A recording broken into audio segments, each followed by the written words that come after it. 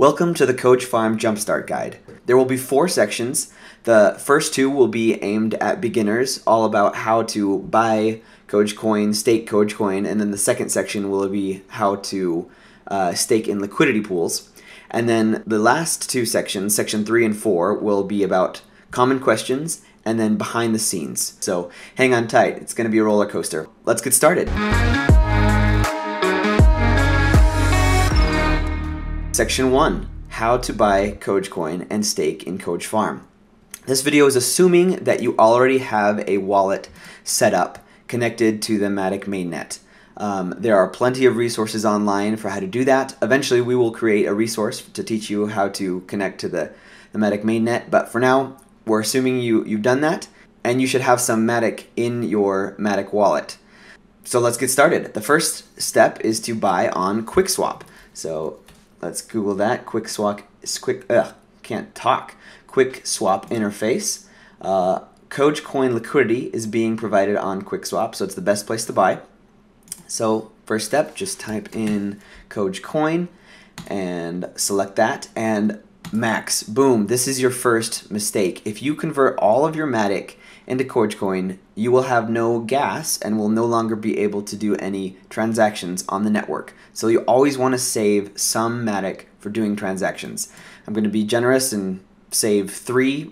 It really just depends on how active you are. And whenever you see your Matic getting low, just convert some before you run out of gas. So I'm going to do 15. And then we swap. I'll confirm the swap. It's going to ask me to confirm this suggested gas amount on my Metamask wallet. Go ahead and confirm that. And right now the transaction is pending.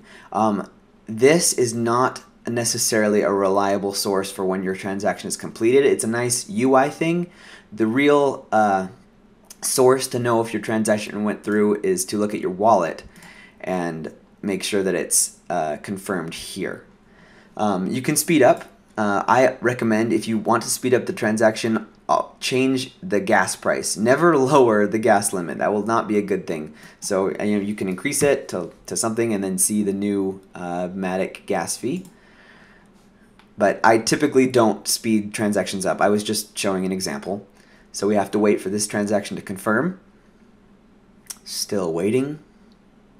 There we go. Got transaction confirmed there. So now let's look at our assets. I have less Matic, but I do not see KogeCoin. You might think, oh, I just lost money. I can't see my KogeCoin because I traded for it and it's not here. Well, you have to add the token. An easy way to do that is actually within QuickSwap itself. It gives you a nice little tool, this little plus button right here. Oh, that's just mean. They grayed it out for me.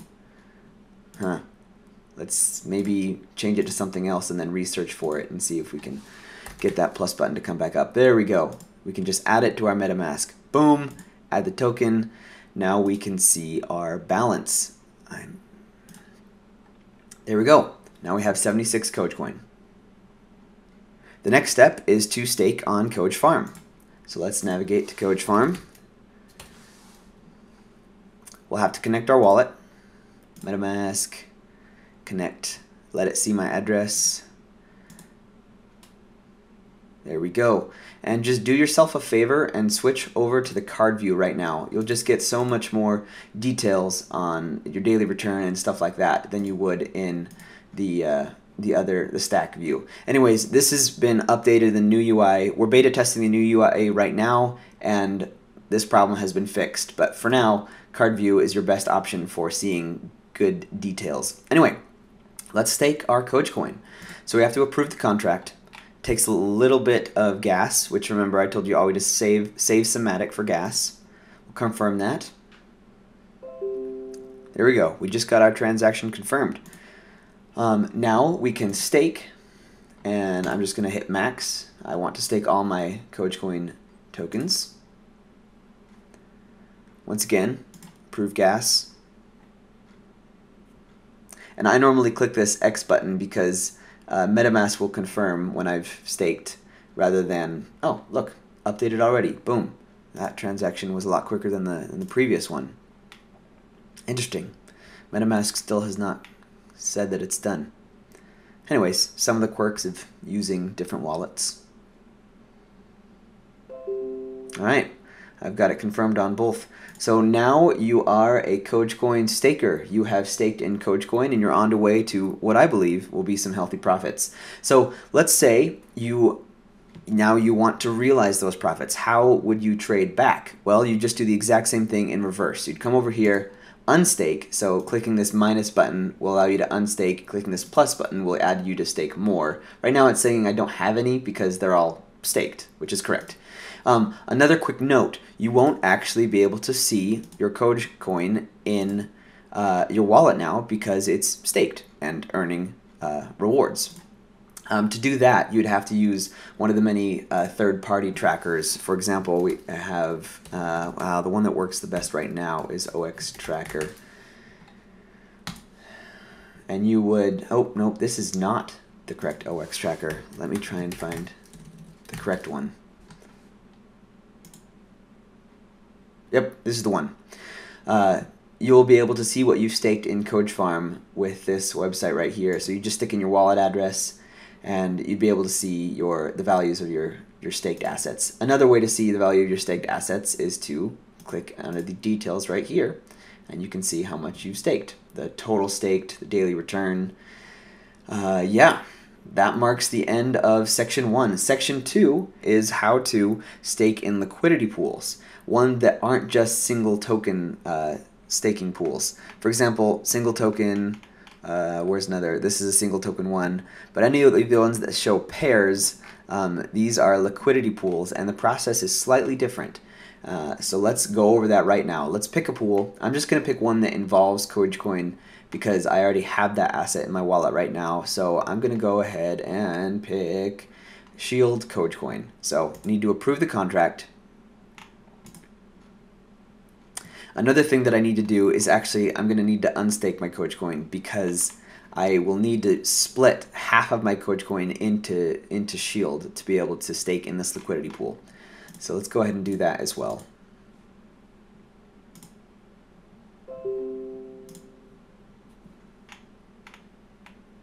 Alright, so we've got those transactions confirmed. The place where we actually provide liquidity depends on each vault. Each vault is slightly different. So what you're going to have to do is going to go down into the drop-down details and go to the get, LP token. It's different for each one.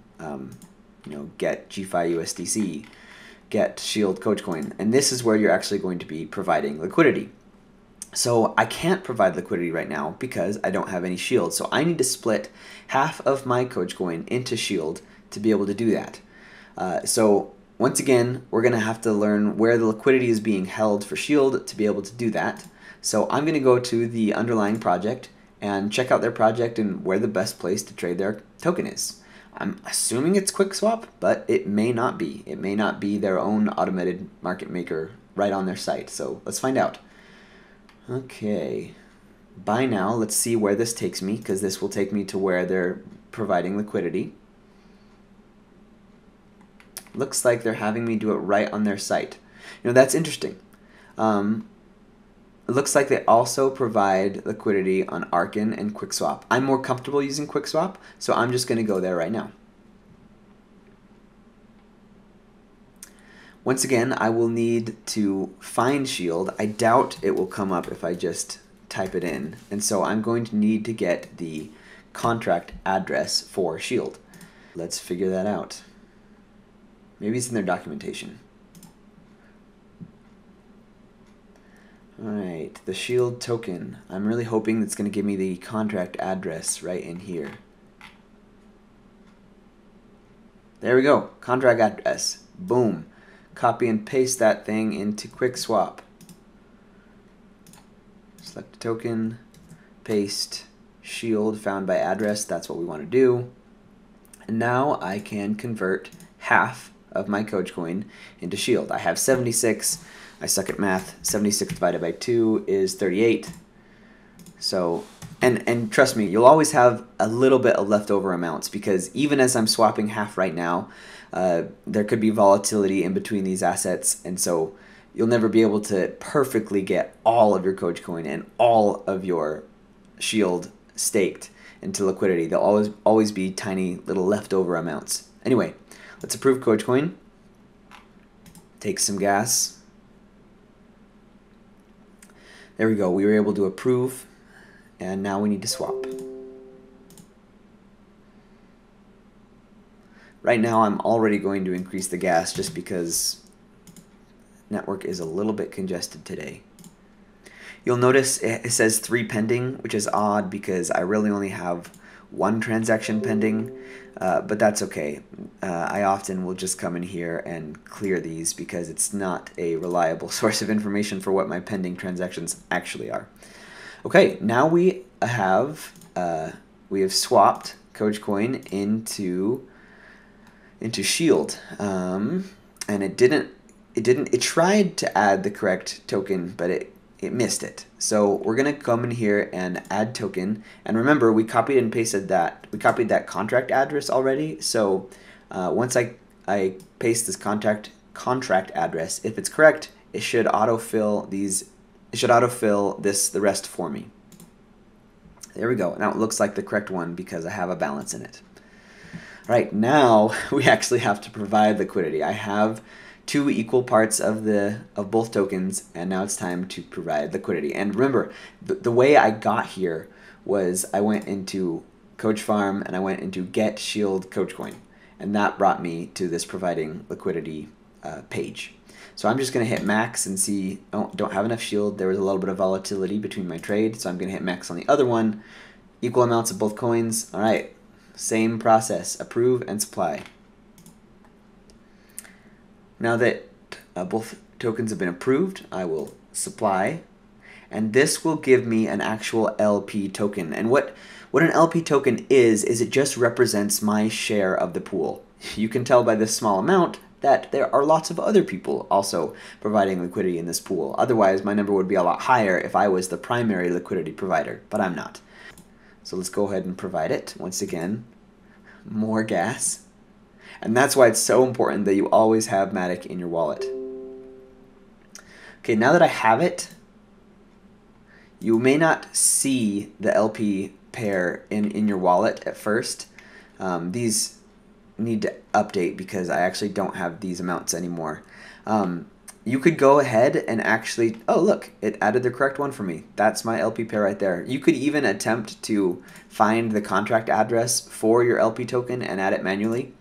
But it doesn't really matter because I'm just about to stake it anyway. So let's go ahead and stake. And looks like I have some. If I didn't, it would show 0. When I click this max button, it would say you don't have any, go get some. So I have the LP pair. Now I'm going to stake it. More gas. And just wait for the confirmation. So right now, I should be getting a daily return of 6%. The problem with providing liquidity is impermanent loss. This topic, impermanent loss, is above the level that I want to go into for this video, but there's lots of great YouTube videos and articles that you can read about it. If the impermanent loss is greater than my daily return, I will lose money on this investment. Okay, now let's say you want to take profit. How would you do this process in reverse? It can be a little bit tricky. I didn't show you how to do the KogeCoin profit taking in reverse because it's a little more straightforward, but let's just go ahead and actually do the process of taking profit on your liquidity pools. Because what's happening is when you provide liquidity, the underlying project, which is, let's go there right now, which is PolyShield, is providing a reward token in the form of shield. What Koge does is every 5 minutes, it takes that shield, splits it back into your LP pair, which was that whole process we just did, and then restakes it for you. So essentially giving you interest on your interest. And so you are getting more LP pair in return. So rather than getting shield, your LP amount should be increasing. So rather than watching this amount, which definitely depends on impermanent loss and a ton of other factors, you should be watching this number increase every 5 minutes or so, but really the UI can take some time to update, so give it a little bit longer than that. Anyway, you will need to withdraw your LP, split it back up into the original assets to take profit. So let's go ahead and do that right now. Unstake my LP pair.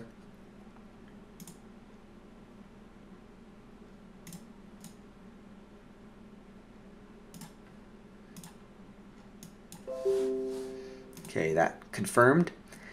And now I have the LP in my wallet, but I need to split it back up into the original assets. So how do I do that? I think, interesting, it's not even showing me my LP pair in here. That's okay. We can find it on QuickSwap the same way that we provided liquidity. So I don't want to add liquidity. I actually want to remove liquidity. So I need to hit this back arrow, which will take me to the pools, and it should show me the liquidity that I have provided to QuickSwap in the past, because it's on my wallet and it should be able to find it, but QuickSwap is annoying and it normally doesn't. So import it. You just select the 2 tokens. Ah, man, we have to find that contract address again. Okay, where was it? Here we go.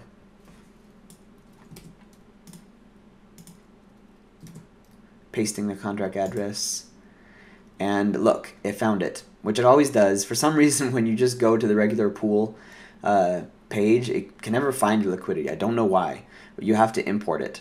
So now that I've imported it and it's found my LP pair, I can manage this pool. Go to manage. This is my LP share. It has this many KogeCoin and Shield in it. And I'm going to remove my LP, which will split it back up into the original assets. I'm just going to do max. Once again, I have to approve and remove.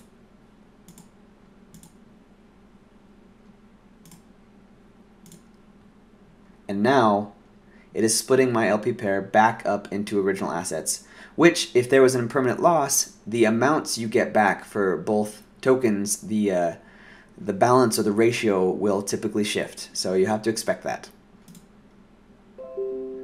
Alright, transaction confirmed, and now I have split my token back up into its original amount, and now I have my KogeCoin and my Shield back in my wallet. Metamask just hasn't updated, so it should update in just a second.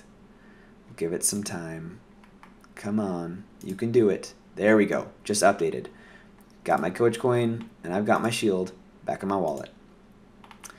Great, that marks the end of section 2. You've now learned how to buy and stake KogeCoin and buy and stake LP pairs. The process will be different for each one, but in general, so when I say the process will be different, what I mean is where you might provide liquidity might be different. So for a different liquidity pair, for example, this one, you'll be providing liquidity on Gravity Finance. But it's the same process where you provide equal dollar amounts of both tokens, get your LP token, and then stake that LP token on KogeFarm. Okay, section 3, common questions. Our first common question is, what is the difference between the KogeCoin vault and the KogeCoin farm? When KogeCoin first started, there was an airdrop. There will not be any more airdrops. Don't ask about them. But if you used QuickSwap, you could claim your Genesis airdrop for the token. However, 90% of the tokens were not claimed, and so KogeFarm decided to set up these farms where KogeCoin could be distributed as a reward for staking. This was the original 2 farms, the liquidity pool and the KogeCoin pool. These are not auto-compounding. So really the only difference is that this one doesn't auto-compound, which means you have to manually harvest and manually restake. And this one does auto-compound, in that it will do it for you, and your KogeCoin staked will increase over time without you having to do anything. KogeCoin pays the gas fees for you, even when they're crazy high, and so you don't have to worry about that. It'll just go up. So one of the reasons we don't take this farm down is because some people still have their KogeCoin staked there, and we wouldn't want to cut them off from their money, obviously. So that's why it's still here. So I would recommend using the KogeCoin vault as opposed to the KogeCoin farm. Auto compounding on the vault, not auto compounding on the farm. Which brings me to the topic of inactive farms. What happens if you stake in a liquidity pool, you know, a month ago and you just don't check it and then you come back and you can't find it? Don't worry, your money is not gone. What probably happened is that the farm just stopped providing rewards. Each farm has a life cycle. Some have a very, very, very long life cycle, but others are much shorter and may only last for a few months or a few weeks. So what you'll do is you'll come over to this inactive section, and right now the staked only is auto toggled on. So these are all the inactive farms that are no longer providing rewards. So if you had money staked here, you'd be able to withdraw your money in the inactive pool section. Next question is, how do I participate in governance? KogeCoin KogeFarm uses an active DAO where you can come and vote on different proposals. Where people, and you can even write one. To write one, I think you have to have 1K Koge at the time. And then to vote, you can just cast your vote and say vote and connect your wallet. I'm going to do that right now. You'll notice something though. I probably will not have any voting power even though I have Koge. Yep, it says 0 KogeCoin. Here's why. Your voting power is determined by the snapshot when the proposal was created. So this proposal was probably created yesterday, and I did not have any KogeCoin in my wallet yesterday for this demonstration wallet. So as time goes on, the new snapshots will be able to recognize your KogeCoin. It recognizes KogeCoin anywhere you hold. Actually, let me tell you the truth on that. We'll have to go to the docs. Okay, so you can have Koge in your wallet. Governance will recognize it. You can have KogeCoin staked. Governance will recognize it. You can have KogeCoin LP, which will be recognized as well. And the auto compounding KogeFarm as well. I do not believe that